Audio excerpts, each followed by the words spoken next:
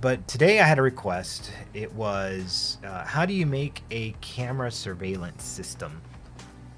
And we've done something similar to this inside of our workshops on Filebase, but if we get a request, let's do it.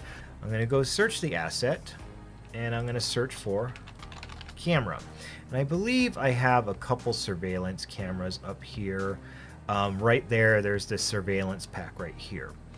And if I click in here, it's got the camera right there. There's like this cool little handprint stuff and whatever. We're just going to download this. And this is, of course, going to drop in this FBX. It's got the different consoles. It has one material, and this material is merged onto all of those. So there's not 5 materials to worry about. There's one for optimizations purposes. And then when you go into gamedev HQ, we should probably find this under props, probably electronics, and in here we have our surveillance pack.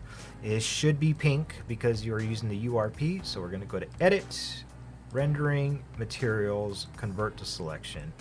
And I'm just going to go ahead and take this and drop this right in here, and I'm going to put this as a child of my main camera object. And I'm going to move this, let's say, first camera, and I'm just going to position this right over here. So let me just get this up against the wall, and I'm going to set this, let's say, right over here, position this right over there, and we'll set this third camera right up over here.